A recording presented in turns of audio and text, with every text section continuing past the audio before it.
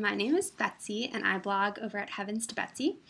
And Emily here at Ember Gray asked me to do a video vlog to introduce myself this month. So here goes. I always feel kind of awkward doing vlogs, but I love this idea. So she's asked me some questions, and I'm going to answer them for you. I blog at Heavens to Betsy, which is a lifestyle blog, faith-based for sure. I like blogging about just the day-to-day kind of stuff. I guess I kind of cover everything from blogging tips to what I'm up to in my life to trips that I go on. My boyfriend actually goes to school in Boston, so I get to go visit him, which is fun. My favorite topic to blog about, I do a series called Girl Talk, just about like stuff girls like to talk about, everything from relationships to the dreams that you don't like to talk about because then that's actually realizing them. And one random fact about me, I was a 3-season athlete in high school. I played field hockey in the fall, and then in the spring I was on the softball team. And in the winter, and yes, I'm considering this a sport, I was on the bowling team. My school had a bowling team and I was on it. So that's a sport, 3 seasons, woohoo! My design business is totally freelance.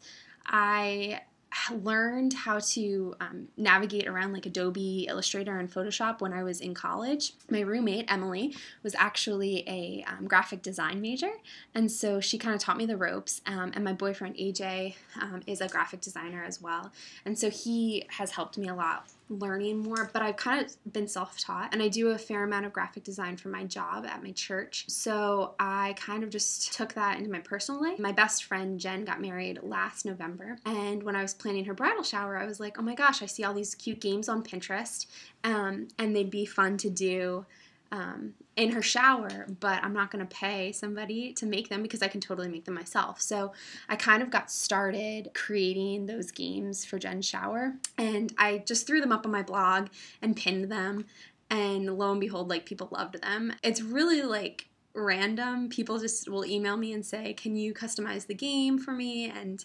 I'm always happy to do it. I love doing it. So as far as calligraphy goes, I just love hand lettering, and so I just play around with that all the time. And I've always had like fairly nice handwriting, so getting to just kind of play and get creative with that is always fun.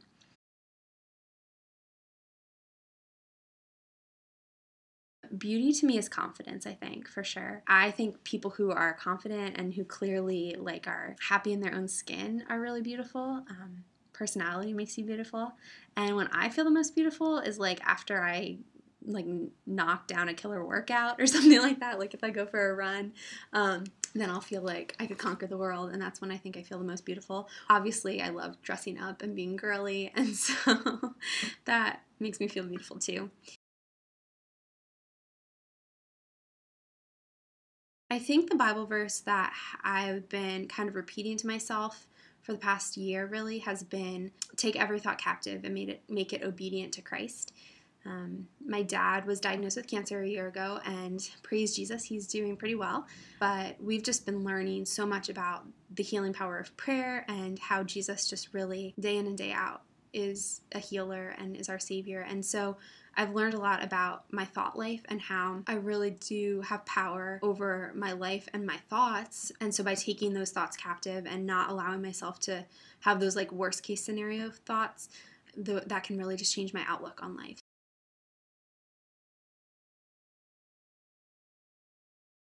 One is being just like a gentler person. I'm Italian, and so I have a very like loud personality, and I talk a lot. And so I'm trying to learn to just be quiet and just listen more and just be softer and gentler and just really embody what the Bible says about having a gentle spirit. And that's just been an inspiration from a few friends that I have, that I look at their example and I look at how people, are drawn to them and how they're inspirational to others, and I just want to be that. And so I think a lot of that has to do with just becoming a very approachable and soft and gentle person, and not necessarily like being able to be steamrolled over or anything like that or swayed to my opinions, but just to be soft and gentle. The other thing that I'm trying to work on, I am on a journey to become a runner. The one thing that I always said is if I could be like fantastic at any sport. I'd either be a dancer or I'd be a runner. And I hated running all through high school and college. I was forced to do it for sports, and so that made me really hate it. But I'm kind of on this journey to like love it. And I have learned to love it, but also to just be able to do it and do long distances. The longest I've ever run was 10 miles, so I'm pretty proud of that. But I'd love to do a half marathon, and so that's kind of like more of a tangible thing. I think like music totally fits seasons. So like I have summer music and I have fall music and I have winter music. And so like there's music that like evokes the sense of a season for me. Summer is often a very poppy season. So last summer we would hear like Carly Rae Jepsen's Call Me Maybe and One Direction's What Makes You Beautiful all the time on the radio. It would come on. Like, if it was Call Me Maybe, it would be me, or if it was What Makes You Beautiful, it would be AJ. We'd turn to the other person and say, do you want me to pop star sing this to you? And then would get, like, super showy and, like, grab the mic and sing it to the other person. So that's probably, like, an embarrassing go-to singer to jam to. I work part-time on the creative team at Glad Tidings Assembly of God.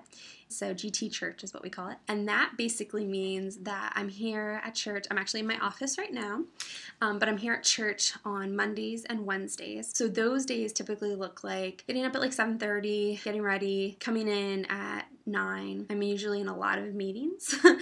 I do a lot of like scripting of announcements and getting like sermon illustrations and things like that ready, and some graphic design. So in the afternoon, I like to work out. I like to go to the gym or go for a run or go for a walk at least. And then at night, if AJ's home, I'll usually be spending time with him. My non-work day, I'm actually certified as a elementary school teacher in Pennsylvania. So I can teach pre-K through 6th grade anywhere in the state, and I have my master's degree in that. So some days I substitute, some days I'm just home, and I get to just kind of like sleep in and do whatever I want during the day, and usually that turns into like graphic design for my personal use or blogging or reading other blogs and things like that, and just kind of pretending that I'm like a full-time blogger because that's cool.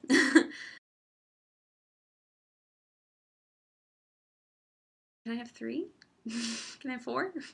I guess 2 of my favorite people in the whole world. Obviously, my boyfriend AJ is one of them because he's like my best friend. He just totally gets me. He makes me laugh constantly. And I just love being with him. So that would be one of them. If I can have 3 more, I'd pick my parents and my brother. I guess if I can only have 1, I'll keep it really neutral and I won't pick any of them. And I'll go with my best friend, Jen.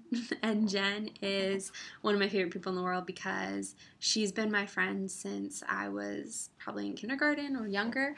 We grew up in church together and just have kind of been, there for each other our whole lives. I was the maid of honor in her wedding and she'll be my matron of honor. And so she's just definitely one of those people that like I can't imagine my life without. And I'm so blessed to have her. She's hilarious and she just is the kind of friend that like we have like clothing in our wardrobe and we'll wear them on the exact same day that's exactly the same, and so we just are very similar. Learn to be content, I think, is what I would tell them. I grew up in church, obviously, and I kind of grew up with that mentality of like God has the perfect person out there for me, and I'm going to meet my husband and he's going to bring him along at the exact time and perfect time. And yes, I know I'm young. I'll be 25 in a couple of weeks, but I spent a lot of time thinking that, okay, it's okay that I'm not dating in high school. I don't even want to date in high school. And when I get to college, I don't want to date my freshman year of college. But then like my sophomore, junior, senior year, this guy's going to come along and he's going to be perfect for me and we'll get married right out of college and it'll be a great love story. And that didn't happen. And that's okay. For a long time, I was really like wondering what was wrong with me and why wasn't I dating anybody. And my relationship with AJ and the person that I ended up with like isn't at all what I thought I would necessarily. He's a couple years younger than me actually. He's just finishing college, and so that kind of has meant that even in our dating relationship, we've been together almost 3 years or 2.5 years, and you know, we would love to take the next step and get married, but we're just not at a place where we can right now because of him being in school. And so even in like the dating portion of my life, I've had to learn to just be content and be excited to be where I am. And so I think that's like a lesson that I've learned, and not just in relationships, but like in college and in figuring out what I wanted to do with my life. Being on the creative team in a creative arts program, project director, coordinator, whatever my title is, isn't at all what I thought I'd be doing. I was going to be a doctor. I thought that for the longest time, and I'm not, and that's okay. And I'm so like happy where I am. God had to like pry things out of my hands that I was holding on to so tightly because I thought that was for sure what I was going to be or going to do or what my life was going to look like. And when I finally like just let that go and let him have complete control over that, it just was kind of life changing. So I think younger generations of women, what they say, let go and let God, is so true. But hold on to your dreams, but hold them loosely, because you never know what dreams God has put in your life and what dreams the world has.